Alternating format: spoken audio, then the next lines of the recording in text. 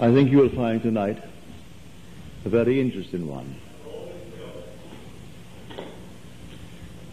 Paul tells us in his first letter to the Corinthians that no other foundation can anyone lay than that which is laid, which is Jesus Christ. There is no other foundation. And you read it and you wonder, that what is he talking about?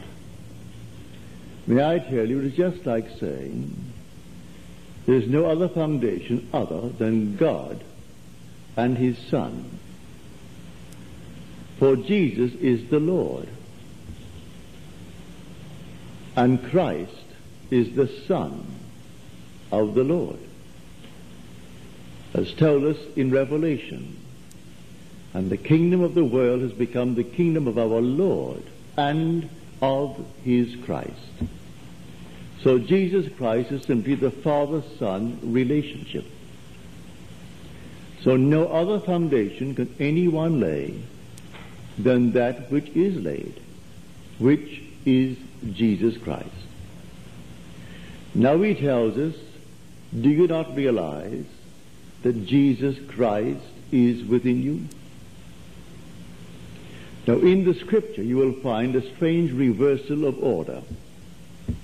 The normal order would be that birth precedes death.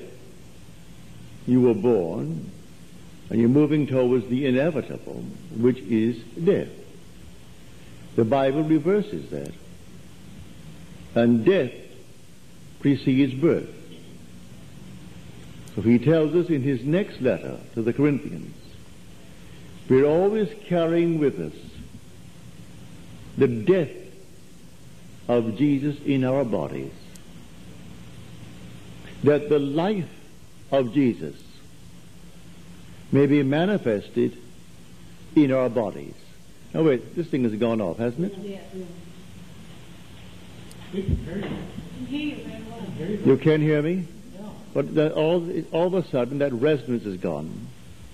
Oh well. If you can hear me, it's perfectly all right. See if that little click underneath is on. I do not know how to do these things. Underneath the speaker. This? Is there a button underneath there to turn on? I don't know. But I mean, the whole thing sounds dead to me right now. Suddenly it went off. However, It's a little bit better. is it better now? Yeah. If you don't mind, I'll take a look at yours. No, it's perfectly all right, Harry, perfectly all right. So let me go back and clarify that point. We're always carrying with us the death of Jesus in our bodies, so that the life of Jesus may also be manifested in our bodies. Now, we are told a story in Scripture. Unless a grain of wheat falls into the earth and dies, it remains alone. But if it dies, it bears much fruit. It must die in order to be made alive. Blake, in his wonderful poem of Jerusalem, said, unless I die, speaking now, and these are the words of the Lord speaking, unless I die, thou canst not live. But if I die, I shall arise again, and thou with me. So God dies. He is within us, and we are carrying his death within our body. And he remains in the grave until he awakes within us. And when he awakes within us, we awake as the Lord. So the foundation stone is Jesus Christ, and you cannot add any other foundation stone. There is no other foundation stone. Jesus being the Lord, and Christ being his Son. His Son is David, and Jesus is your own wonderful I amness. When you say I am, that's the Lord Jesus. And Christ is his Son, who bears witness to the Father. The Father died, but the Son also died. And then he sends his Son into the world. You are acting in the world as John, as Jan, as Bill, as Philip, as anything. You do not know that that is the Son in action. In the end, the Son will return a victor to his Father, for whom he has undergone the entire adventure. And when he stands before you, the severed head of the enemy of Israel is placed before his Father. That was the Father's command to the Son. And David returns with the severed head of the giant. And here the Father looks at it and knows that David has fulfilled his will. So we are told, I have found in David, the son of Jesse, a man after my own heart, who will do all my will. And Jesse means Jehovah exists. Jehovah means the self-existent, the eternal. The eternal is I am. That is the Son of I am. And he stands before you. And here is this enormous head severed from the body that David brings and presents to his Father. And that Father knows his Son has fulfilled his will. And that together is Jesus Christ. That relationship is in every child born of woman. And until it's completely fulfilled, the journey isn't over. It's something that is completely imposed upon man. And when the individual fulfills the conditions imposed upon him, that individual is, in biblical terms, called righteous. And righteous is the crown. And Paul said, henceforth there is laid up for me the crown of righteousness. For he said prior to this, I have fought the good fight. I have finished the race. I have kept the faith. Henceforth there is laid up for me the crown of righteousness. So, O righteous Father, let them at last know that all is true that I have told them, that you did send me, that they may know that you sent me, and that the name that I gave for you is not mere poetry, but fact. And I gave you the name. His name is Father. It is Father. But you do not know you are the Father, not until the Son reveals you. And when you look at the Son and know he is your Son, then you will know you are the Father.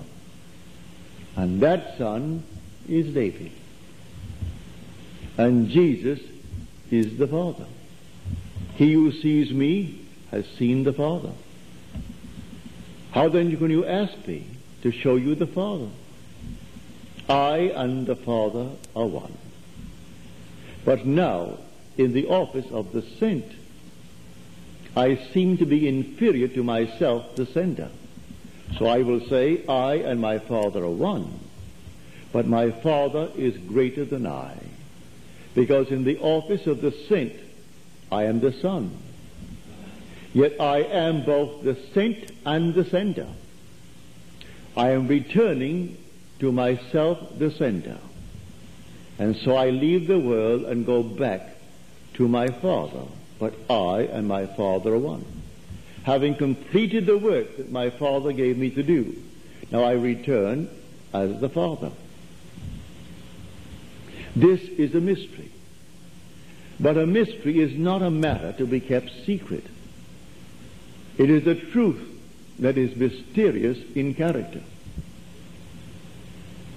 Here, let me share with you an experience of a friend of mine who was here tonight.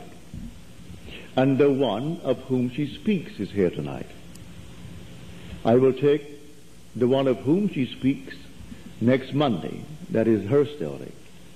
But the one who actually had this experience said, when I gave this huge party, and this lady was the honored guest, as I went up to her, she was dressed in this lovely gown in sort of a purple robe, but they're all in folds. And she wore on her head a golden crown. And I said to her, why, that is exactly like mine. And she took off her crown and gave it to me. I said, come and see. And I took her into a dressing room. And there on the dressing table was the little figurine, not more than 4 or 6 inches tall, with the same folds in that carved onyx. It was a white onyx. But the little crown that she took off her head, that is the big crown, suddenly turned into something not bigger than a ring. And on the head of this little figurine was that identical golden crown. And it was my figurine, and it was my crown. I took off my crown and placed hers on it, and I said to her, you see, it's exactly the same crown. Now she said, I cannot tell whether I replaced her crown or my crown on it. I only know it was the identical crown. So Paul, in making the statement, he does not say a crown. He uses a definite article. Henceforth there is laid up for me the crown of righteousness. There's only one crown, and all will wear it. When the Son returns from that condition imposed upon him to destroy all gods other than the God. So any belief in a God outside of your own wonderful human imagination, your own wonderful I amness, that's a false God. So David brings down all false gods. So when he goes to face the great Goliath, and Saul will put upon him all the armaments of man, he said, I cannot wear these. I'm not accustomed to these. And he goes clothed only with the Spirit of the Lord. He said, I come in the name of the God of Israel. No other garment would he wear. And then he brings down the giant and takes the giant's sword and severs his head and brings the head back. Then he stands before Saul. And here is this enormous head. And may I tell you, that is literally true in spirit. For when I saw him, and he stood before me, here before me was this enormous head of the giant, completely severed from its body. And here is my son David, leaning against the door, but an open door that led out into the most beautiful pastoral scene. And here was David, leaning against it, and the head before me. And I am looking at my son, just drinking in his beauty, and looking at the accomplished fact that my son had completed the command to do my will. And my will was to destroy all the enemies of Israel. And he brought back the head which symbolized all the false gods of the world. The day will come, you're going to have this experience. Browning, whether he actually had the experience or was inspired by the 16th chapter and the 17th chapter of the first book of Samuel. But he wrote a poem called Saul. is the story of the story of David telling Saul about the coming of Messiah. And David stands before Saul, and he said, "O Saul, a face like my face shall receive thee. A man like to me thou shalt love, and be loved by forever.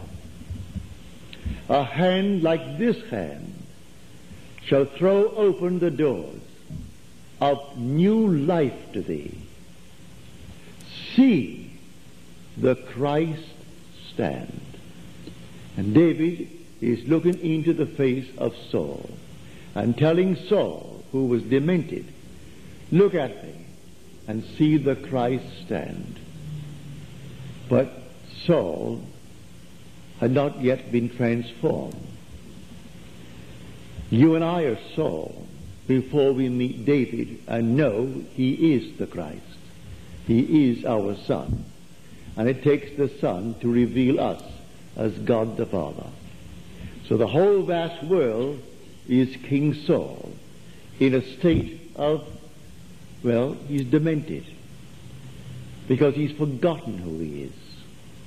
He is suffering from amnesia, as all of us are, until that moment in time when the journey is over and David stands before us and reveals us as God the Father. So Paul is right. No other foundation can anyone lay than that which is laid, which is Jesus Christ. No one can say Jesus is Lord except by the Holy Spirit. And who is the Christ? The Son of the living God, the Son of the Lord. So if he is Father, then there is a Son. And if there is a Son, where is that Son? I will tell of the decree of the Lord. He said unto me, "Thou art my Son. Today I have begotten thee." To whom did he speak? He spoke to David. And David stands before you in the end of the journey when you have borne the burden, the allotted span. At the very end, these explosions will take place within your own wonderful skull.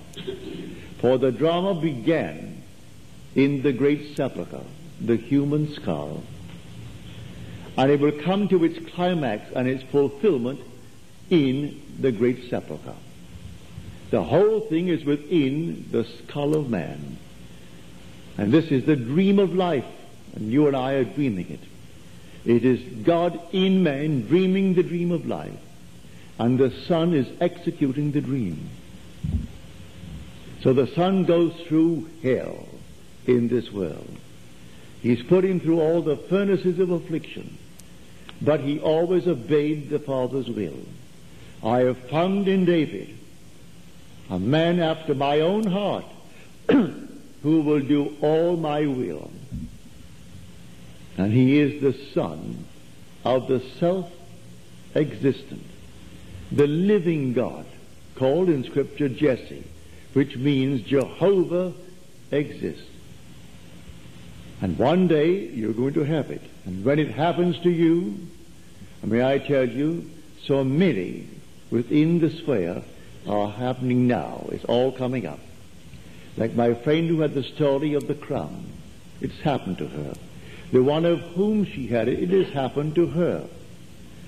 Many are happening. And suddenly it will happen in many, like hatching out eggs. The hen lays eggs over a period of time. But when the period of hatching comes, they all hatch out within a matter of the same day. Yet it took her days to gather her nest together. And so she puts down a dozen or maybe 24 eggs, if she's big enough for it. And then one comes out. But don't wait for any 21 days where it took her to gather them together. No, in 24 hours, they all break and come out. Yet they were all laid at different times. So here, in this glorious story, unless a grain of wheat falls into the earth and dies, it remains alone. But if it dies, it bears much fruit. And so God dies. God literally dies in becoming man. And man is his sepulchre. And he so becomes man that he actually unites with man. And man thinks that he is alone and that no one cares. And yet the one who is suffering all the time is the God in him and his Son who is doing all the work.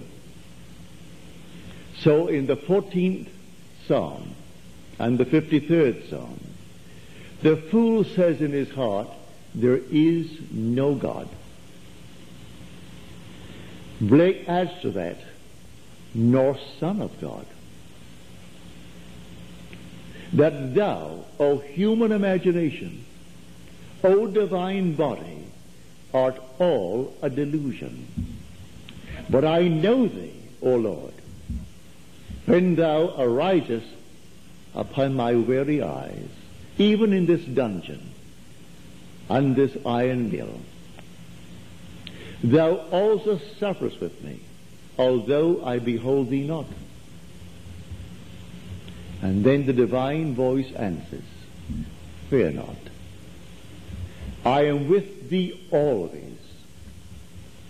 Only believe in me, that I have power to raise from death thy brother who sleepeth in Albion. O trembling shade. So here, man is told he never leaves you. He can't leave you. Because your very breath is the Spirit of God. Your awareness is God. Your wonderful, glorious human imagination, that is God. That is the divine body of the Lord Jesus. Now you're allowed to misuse it, if you will, as you do. He forgives you for all the misuse, but his Son executes the misuse. So you misuse it, and the Son fulfills the order. And in the end, even though he goes through hell in this world, all the fires, in the end he will destroy the enemies of Israel. The false gods are the only enemies that man has in this world. You believe that he can take from you, she can take from you, they can take from you, the dictator can enslave you, and all he has to say is, because I will it. Why should I do these things, you say, to the dictator? Because I determine that. Now you'll chop off that head. You'll have no external dictator, no external God, only the God who dwells within you. And that God is your own wonderful human imagination. When you say, I am, that's God. That's Jesus. That's the Lord. And when you imagine something, it has to be executed. That is then the Christ, the Son of God, who executes it. And they suffer together.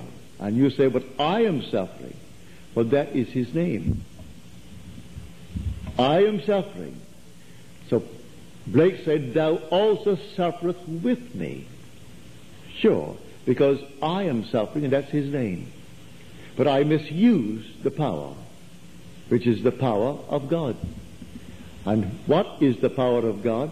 Scripture tells us it is Christ. Christ is the power of God and the wisdom of God.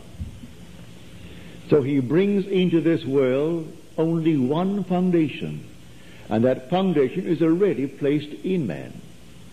You may build upon it, as Paul said, gold, silver, precious stones, wood, stubble, or hay. But it's all going to be tried in the fire. And if it's consumed, you will suffer loss.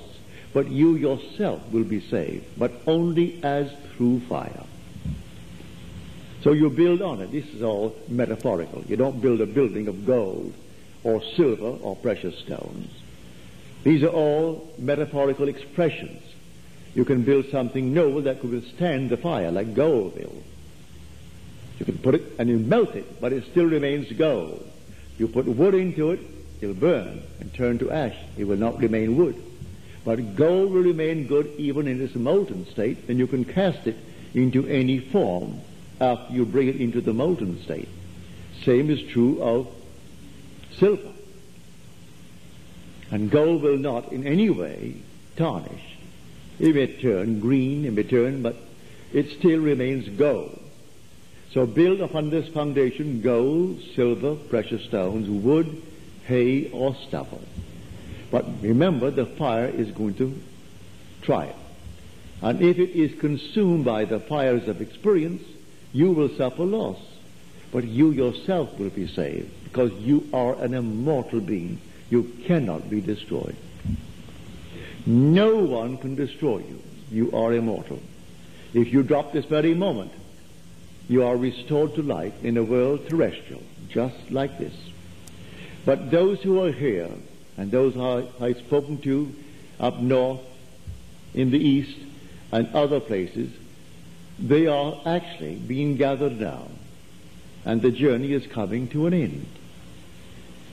And so although they came at different moments in my time, just like the eggs of the hen, they came at different moments in her time. But when the time of hatching came, they all hatched together. And yet they came into the world seemingly at different moments in time. So I've met one at one moment, 1 year, another year, scattered over years. But now the time is coming to the head for the hatching. And so it doesn't really matter. The hatching is on, and they'll all come out together. Just a little while in between one or the other, but they're all coming to fruition now. So, Browning was right. Whether he actually had the vision or he was inspired by the 16th and 17th chapters of the first book of Samuel, I do not know. He only said in his volume that inspired him. He didn't say he actually had the experience, but he is so close to it, if he did not have it prior to have written that as he did, that here a face like my face shall receive you, and a man just like to me shall love you, and you shall love forevermore. And a hand like this hand shall throw open the door of new life to thee. And then he stands before him and he makes the statement, see, the Christ stand. He's telling you he is the anointed, as told us in the 16th chapter of 1 Samuel and the 89th Psalm.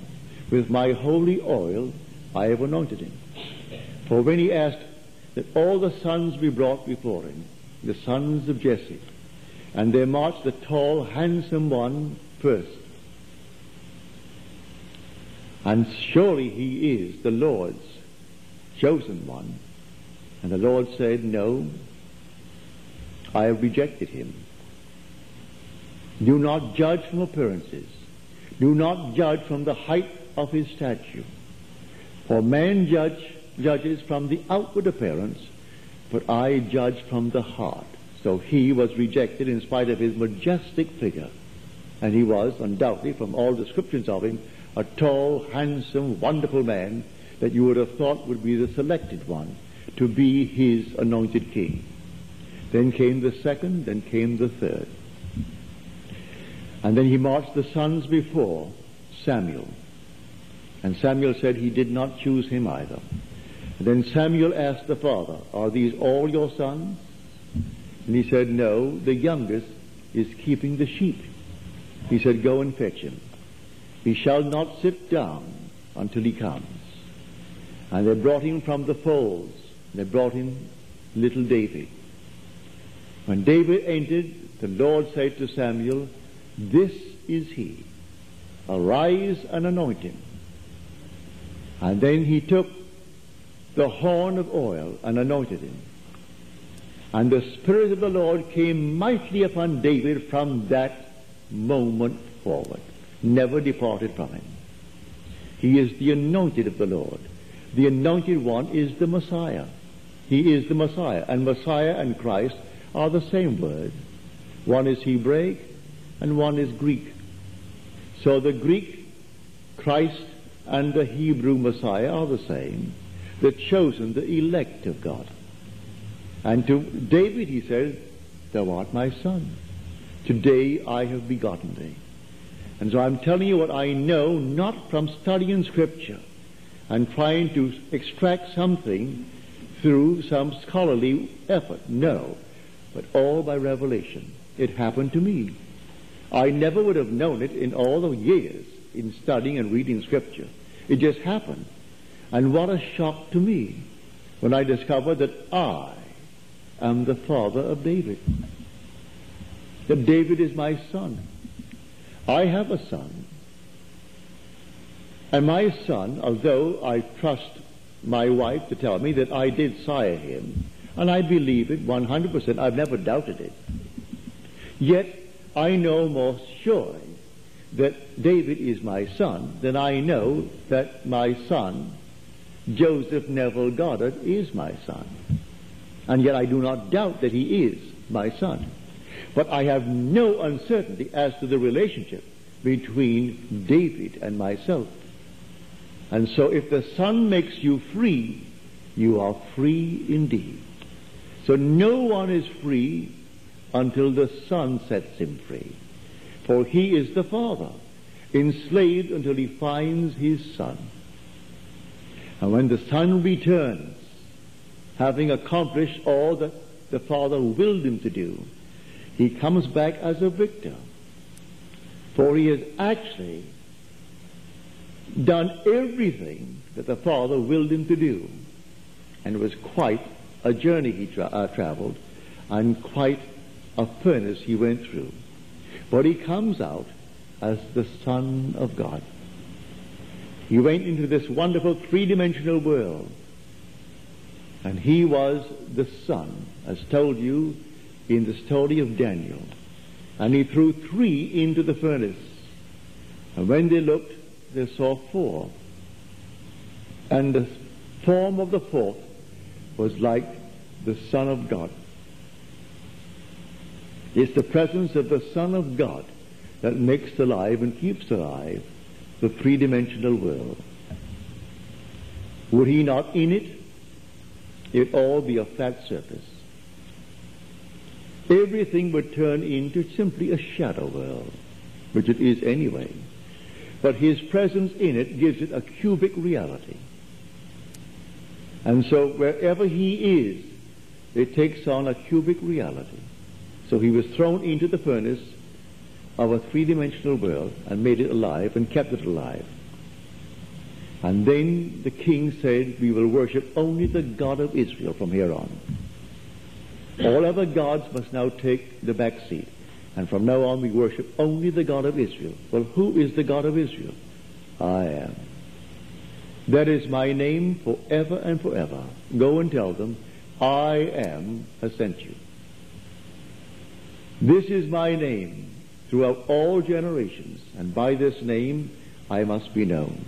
But man finds it difficult to keep the tense, and he addresses God as thou art, and speaks of him as he is, when his name forever and forever is I am.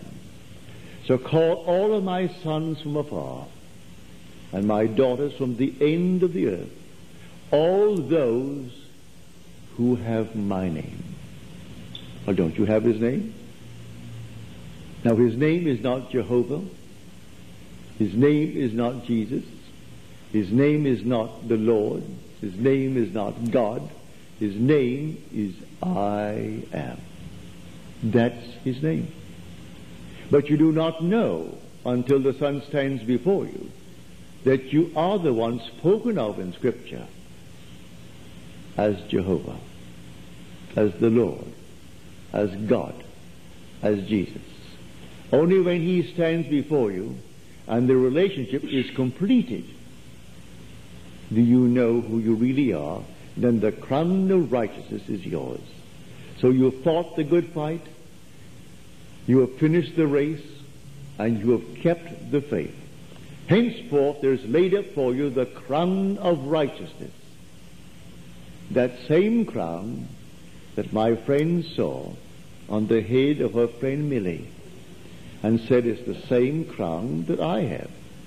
And proving it, brings her into the dressing room, and here's the little figurine, and all the robe, the folds of the robe were identical with that which she was wearing. And the crown became the size of a ring. So she took off the crown from the figurine and placed the crown given her by Millie on the figurine, and it fitted. It was perfect, the identical crown. So she couldn't tell whether she had replaced her own crown or Millie's crown was left on it, because there's only one crown. The crown, not a crown, the crown of righteousness. So in the very end, when man actually fulfills the conditions imposed upon him by this relationship of Father-Son, Jesus Christ, he is called righteous. So everyone in this world is going to experience it. But everyone. So I say to you, I know you're going to. And those who are not here present in the flesh, they're going to too. For he sent me for a purpose. Only a certain number does any individual who is called and sent is called upon to bring back. Not the world. I pray not for the world, said he, but for those whom thou gavest me. They were thine, and thou gavest them me. So on the 10th day of October in 1966, when I was commissioned to bear the burden only for a time, when I stood in a room just about, not quite this size, but square like this,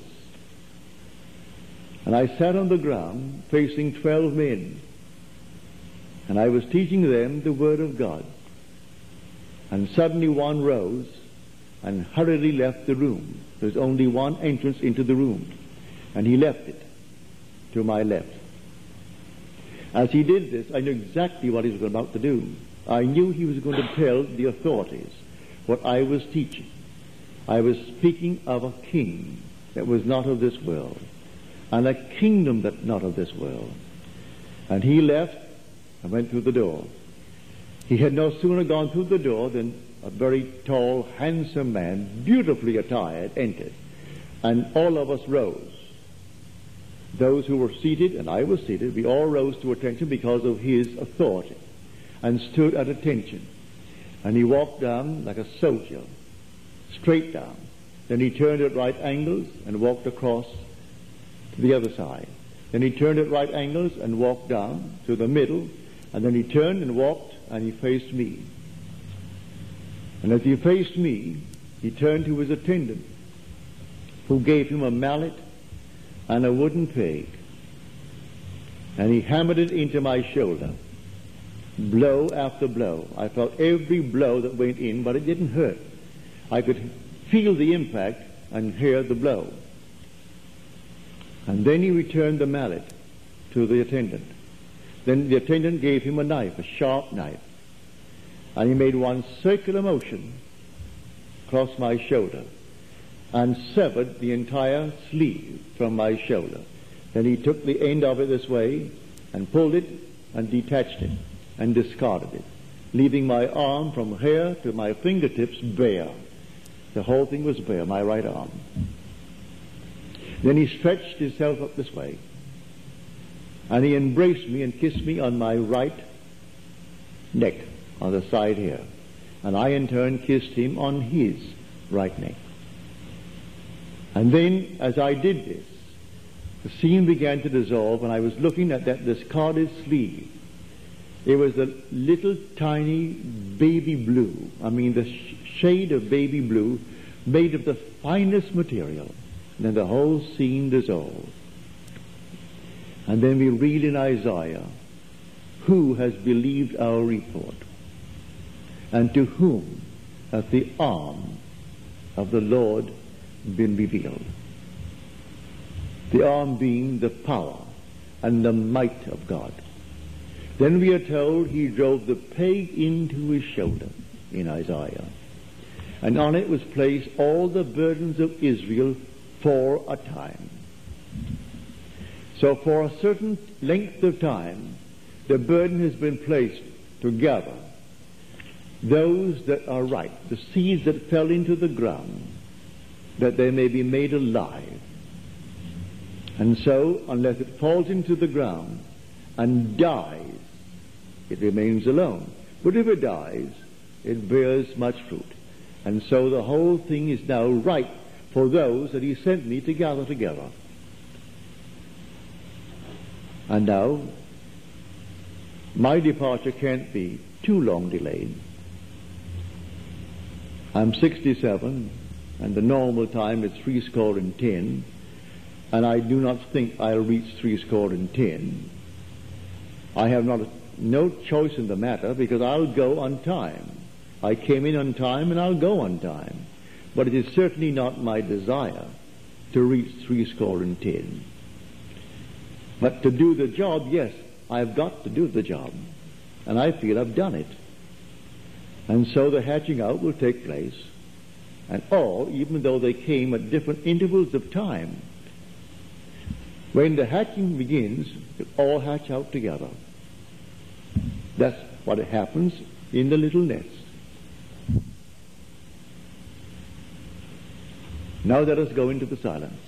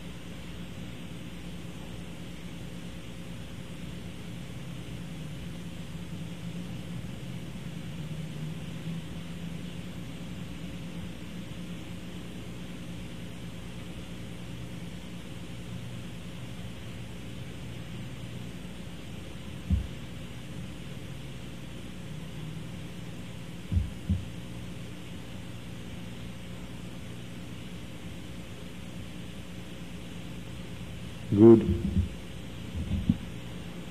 Now, before we take the questions, I must tell you that this past Wednesday, my wife saw her doctor, and he tells us she must not plan to leave the area before July. He will try his best to make it June, but he said, I work cautiously and slowly. So she starts the series of operations. She's having plastic surgery after a very severe operation in her throat, where she lost her voice, the removal of a tumor.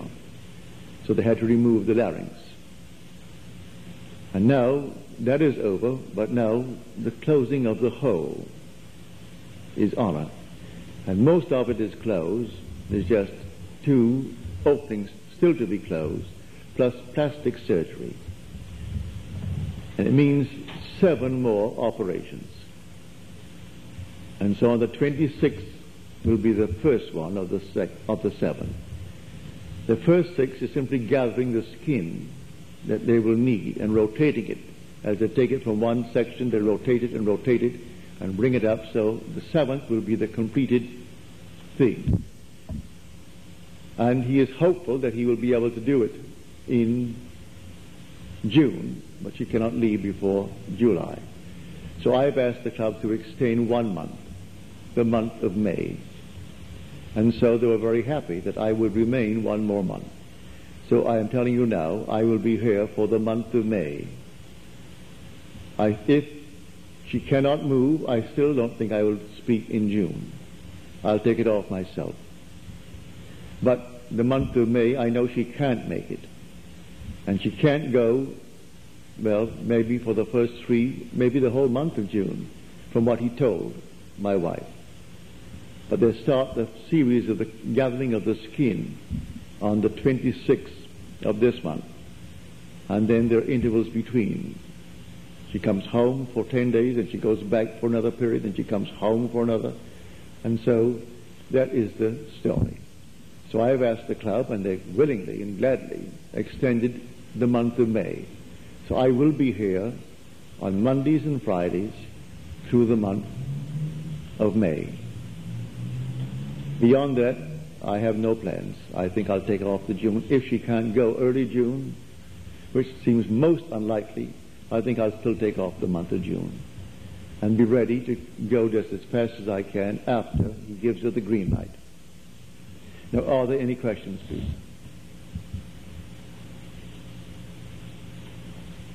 You're coming back, aren't you, in winter? I'm coming back sometime in the winter. How long I'll be in Barbados, I do not know really. I have no plans. I'm buying a one-way ticket. But I will come back because I'm keeping my home here. I'm not